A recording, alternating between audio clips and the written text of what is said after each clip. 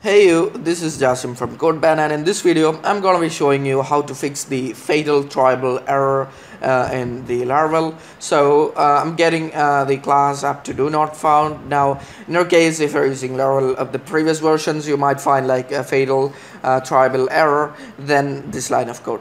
So what's happening over here is, if we look into the line number, the line that causes the error, you can see it is in the to-do controller, line number 10. So if I go to that variant to-do controller here, so this is the line that making the error. Now it says the to-do not found, which means this one is not found, which means if you want to use some models and all, if you want to use anything, you have to import it. So up at the top you have to import whatever you're using here. Now this is undefined, so in order to import that, now this is a model to do. In the app folder we have the to-do.php. This is this one.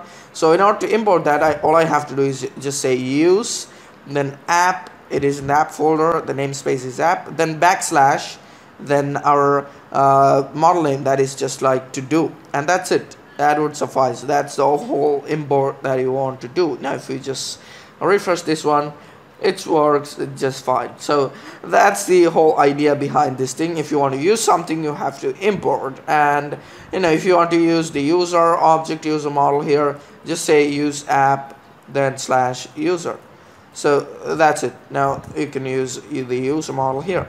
So in my case, I'm using PHP Storm professional version. So in my case, if I just remove this line, and if I just start to enter this line again, if I just say to do and click enter, it automatically imports that to do for me. But in your case, it might not work, and you have to manually import that to do right there. So that's all about the video, and hope you fixed it. And if you have any doubts or any issues further, please let me know in the comment section. So thank you for watching. We'll see you in the next one.